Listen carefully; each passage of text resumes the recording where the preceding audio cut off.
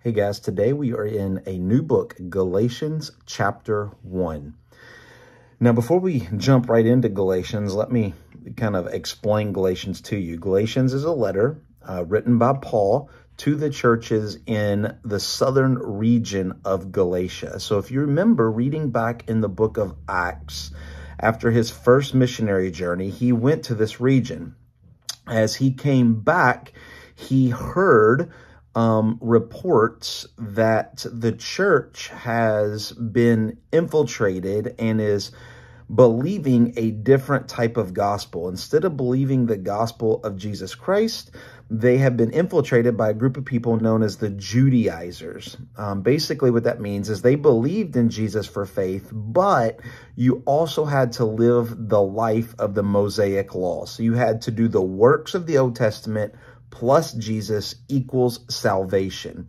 And so Paul writes this letter to basically affirm that salvation is by faith alone.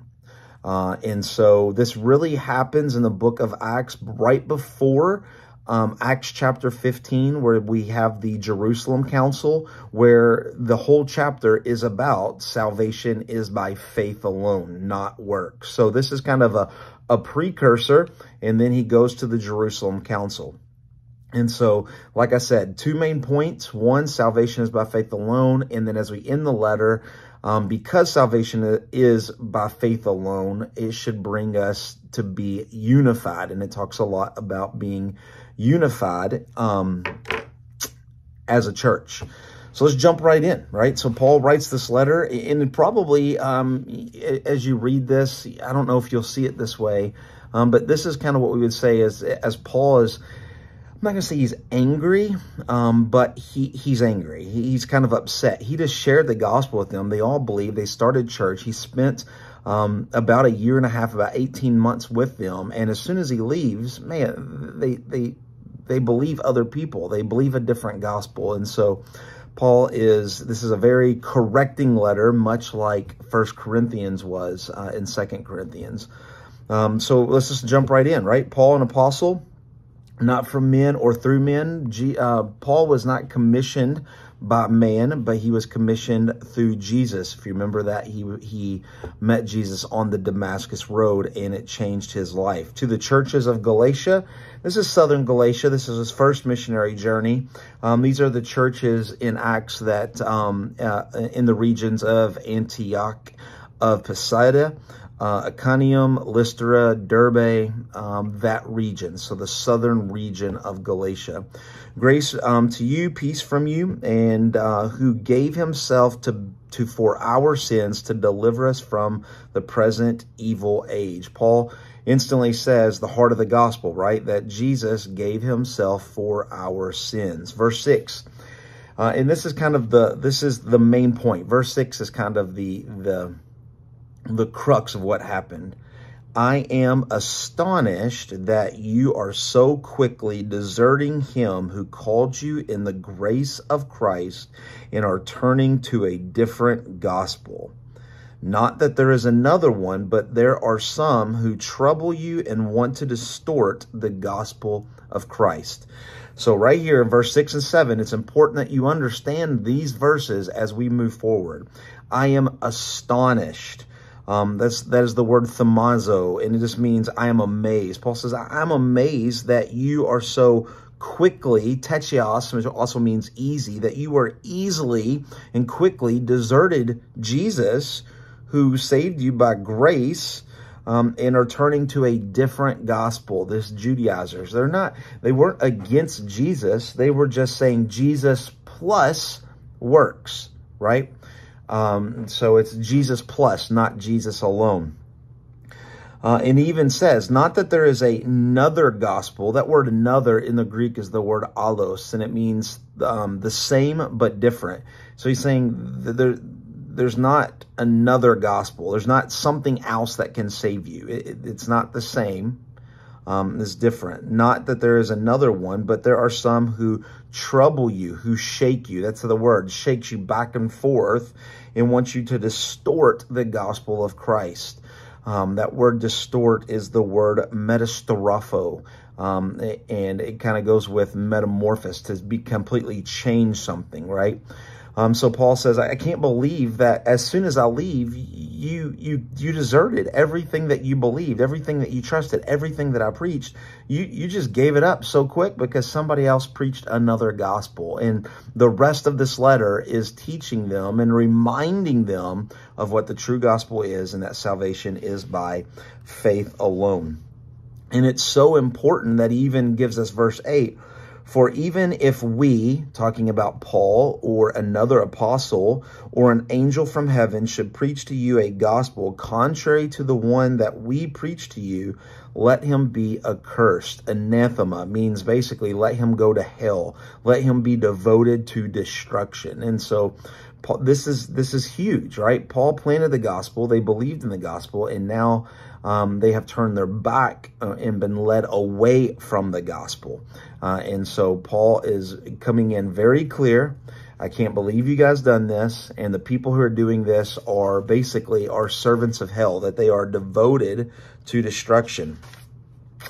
Verse 11, for I would have you to know with certainty, brothers, that the gospel that was preached by me is not man's gospel. This is not something that somebody told me. Remember, in verse 2, it says he was commissioned by God, not by man. For I did not receive it from any man, nor was I taught it, but I received it through a revelation, apocalyptis. Apocalyptus, that's the word, right? Apocalyptus. And it means to unveil a secret. This is what Jesus gave me. This is something that he unveiled that was secret, and now that he has it. For you have heard my former life in Judaism, how I persecuted the church and tried to destroy it, and that I was advancing in Judaism beyond many of my own age among my own people with extreme zealous for the traditions of my father. He was advancing. He was kind of blazing a trail. That's what the word advancing means. He was blazing a trail. He was above and beyond any other Jews around him. We'll find in other places that he was very intelligent. He was a leader amongst the Jews, and he was blazing. He was leading the Jews to hate the gospel of Jesus. He says, you know my past, right? But because of my past, it even points better to my future, because now I've changed and the gospel has changed me, and this is why. But when he who had set me apart, that would be Jesus, God, right? But when God, who had set me apart before I was born, who called me by his grace, was pleased to reveal his son to me on the Damascus road in order that I might preach to him among the Gentiles. And I did not immediately consult anyone. This is interesting because Jesus saves him and gives him the ministry to preach to the Gentiles. Now, what did he preach to the Gentiles? The message of grace in Jesus Christ. He did not preach the message of the Mosaic law. He did not teach the message of the works of a Jewish man and how a Jewish man lives, right? Remember, these Judaizers came in and said, okay, Jesus is good, but you have to do the things of the Old Testament. You have to live like a Jewish person. And so Paul says, but Jesus called me. He set me apart. He called me. He changed my heart, and he sent me to the Gentiles to preach the gospel, not the gospel and Old Testament law and Jewish living, just the gospel. And so Paul is saying that the gospel is enough. They don't need anything else.